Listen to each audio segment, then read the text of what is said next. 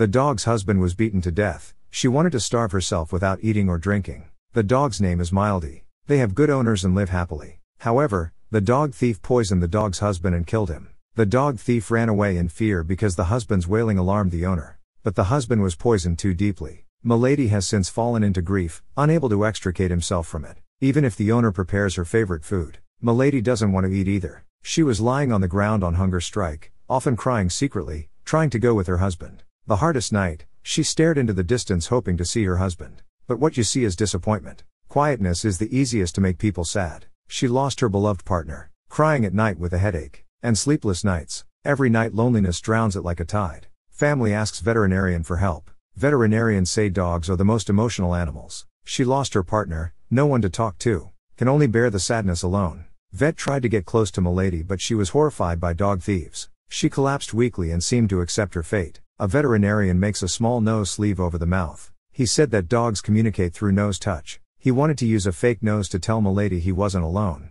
Tell her everyone wants her to be strong.